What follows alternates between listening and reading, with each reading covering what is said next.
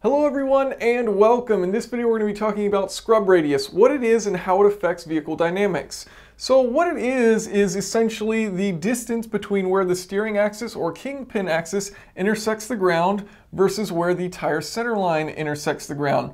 So if this axis intersects the ground to the left of the tire center line, if we're looking at the back of the vehicle and this is the right side, so this is our inside suspension here, if that's on the inside where that intersects, then that's going to be a positive scrub radius.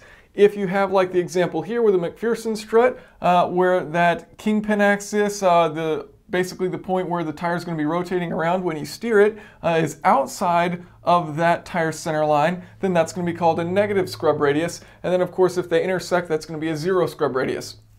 So why would you want one of these? It tends to be more common with a double wishbone, double A-arm suspension to have positive. With negative, it'll tend to be with a McPherson strut. But what are some of the reasons for this? So let's look at braking, for example. So here we have this tire right here. We're looking down at it in braking.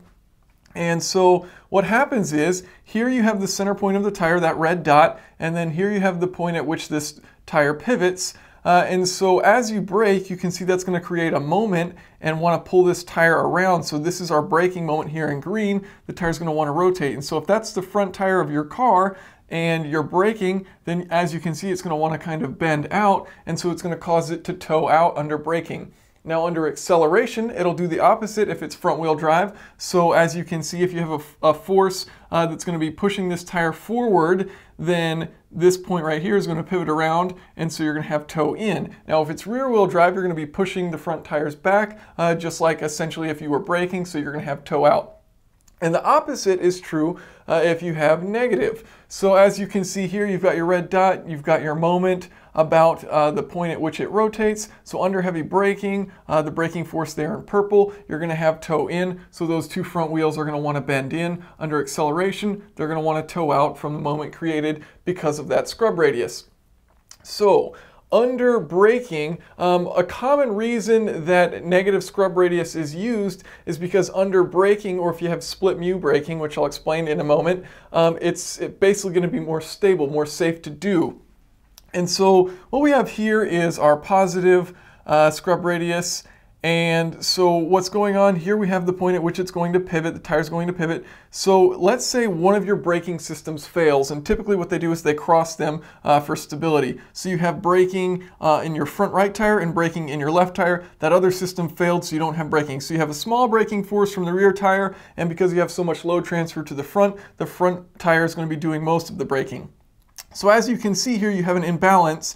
And so this large braking force here is going to counter this small braking force here, and your vehicle is going to want to rotate like this. Well, the other downside is because you have a positive scrub radius, you're going to have this moment, and so the steering moment is also going to want to rotate that same direction. So the car is going to want to pivot in that direction, turn off, and get seriously off course. Of course, exaggerated, these are going to be small, and it's not going to be super dramatic unless you have a super dramatic scrub radius, but nevertheless, it's going to be less stable. Now, if you have a negative scrub radius, for example, in this example we have here, so you've got more braking up front, and as we had here, the moment of the car is going to want to rotate like this. However, because we have negative scrub radius here, that front tire wants to tow in. So it wants to counter that rotation, so your steering moment is going to be in the opposite direction. And so as you're braking and coming to a halt, your steering wheel is going to want to counter the car going to the other direction. And so it's going to basically brake in a straighter line than if you used a positive scrub radius. So that's one of the benefits of it. Another benefit of it is it can reduce torque steer in front wheel drive vehicles. And so that's another benefit of doing that. Now, if you have zero scrub radius, something called squirm can happen. And so essentially what's happening here is you've got your pivot point, which is in the very center of the tire. Your contact patch has even amounts of contact on either side of where that pivots. And so in a straight line, this is totally fine. It's stable. It works out great.